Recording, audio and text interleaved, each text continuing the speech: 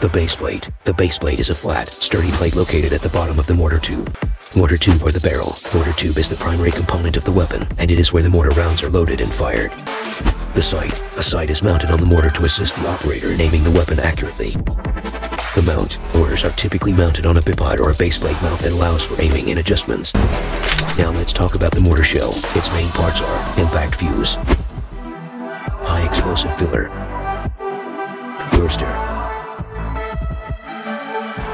propellant charges, and the detonator. If a mortar is fired, then its casualty range can happen up to 40 meters, almost the length of 3 trucks. Let's see how the mortar functions. A soldier inserts the shell into the barrel. The shell lands on the firing pin. The detonator is activated and the charges burn when the mortar round strikes the firing pin. Then, after the augmenting charges explode, a gas is created inside the barrel that pushes the shell out of it with more force.